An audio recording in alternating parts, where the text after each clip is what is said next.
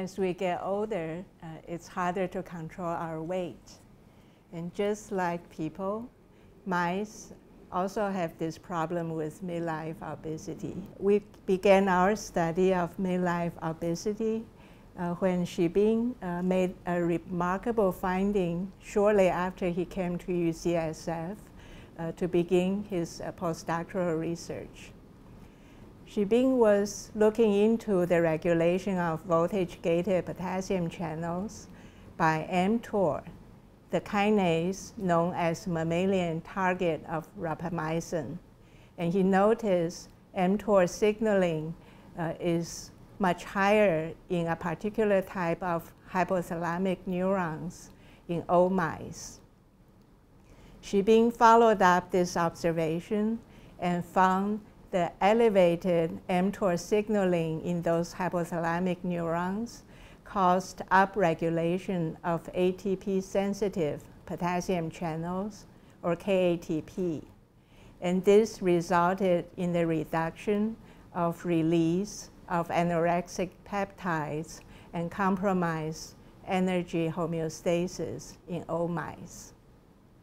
My name is Shibing Yang. I'm a postdoc at Lily Jen's lab at the Physiology Department at UCSF. And today I'm going to tell you a story about midlife obesity. As you can see from the body weight chart on the top, we humans keep gaining weight as we age. And very similar, the mouse also gain weight as they age. And on the right, you can see this is old mouse with a big belly, and on the left, it's a young, energetic mouse. Our brain does not produce any energy, but it consumes more than 20% of the total energy.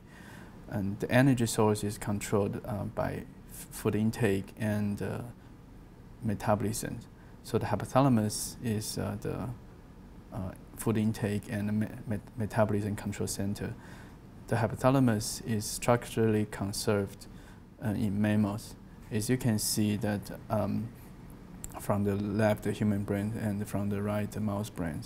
And the hypothalamic arcunucleus is the feeding center within the hypothalamus. In the arcunucleus, there are two major neurons that controls the feedings. As you can see that the POMC neurons inhibit the feedings by secreting the anorexic peptide alpha MSH, and NPY-HRP neurons stimulates feedings by secreting the orexigenic peptides such as NPY and HRP. So is it possible that the aging-induced change in those neurons cause age-dependent obesities? To direct answer these questions, I performed electrophysiology recordings from young and old neurons in hypothalamus. I found in 1 month old POMC neurons, actually they had repetitive action potential firings.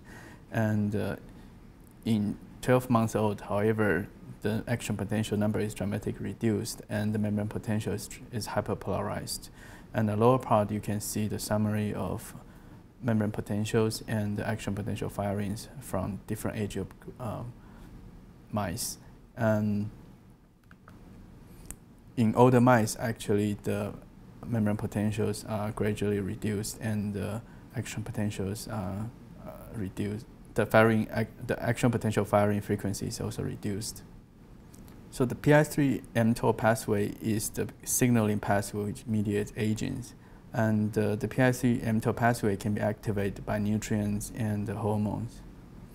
I found that in older POMC neurons, there's an increase of mTOR activity, as you can see from the immunostaining here, that in older POMC neurons, there's a higher percentage of colocalization of phospho-X6, which is a mTOR activity readout to the POMC-GAP signal.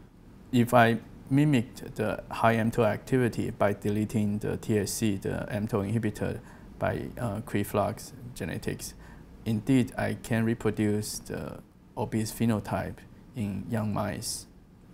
As you can see in the picture here, that the homozygote TSC knockout, actually they had double the body weight than the heterozygote little mate.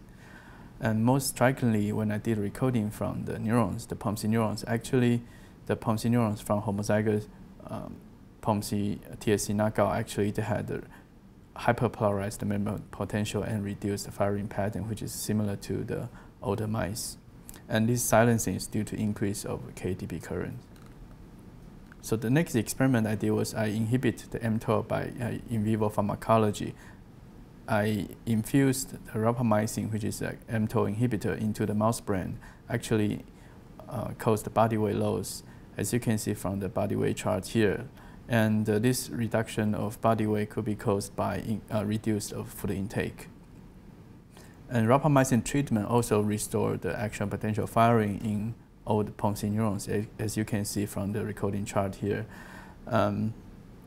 This reversed of action potential is due to the decrease of KATP currents in rapamycin-treated mice.